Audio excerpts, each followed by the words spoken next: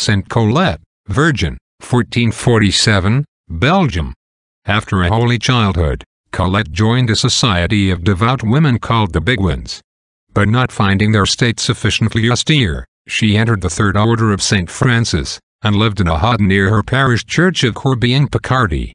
Here she had passed 4 years of extraordinary penance when St. Francis, in a vision, bade her undertake the reform of her order, then much relaxed.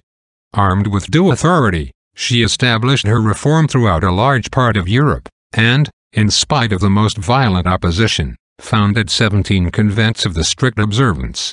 By the same wonderful prudence she assisted in healing the great schism which then afflicted the Church. The Fathers in council at Constance were in doubt how to deal with the 3 claimants to the tiara: John the 23rd, Benedict the 13th and Gregory the 12th. At this crisis Colette, together with St. Vincent Ferrer, wrote to the Fathers to depose Benedict the 13th, who alone refused his consent to a new election. This was done, and Martin V was elected, to the great good of the Church. Colette equally assisted the Council of Basel by her advice and prayers, and when, later, God revealed to her the spirit of revolt that was rising, she warned the bishops and legates to retire from the council. Saint Colette never ceased to pray for the Church, while the devils, in turn, never ceased to assault her. They swarmed round her as hideous insects, buzzing and stinging her tender skin. They brought into her cell the decaying corpses of public criminals, and assuming themselves monstrous forms struck her savage blows. Or they would appear in the most seductive guise, and tempt her by many deceits to sin.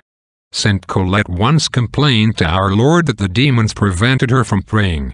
"Cease, then," said the devil to her, "your prayers to the great Master of the Church, and we will cease to torment you. For you torment us more by your prayers than we do you."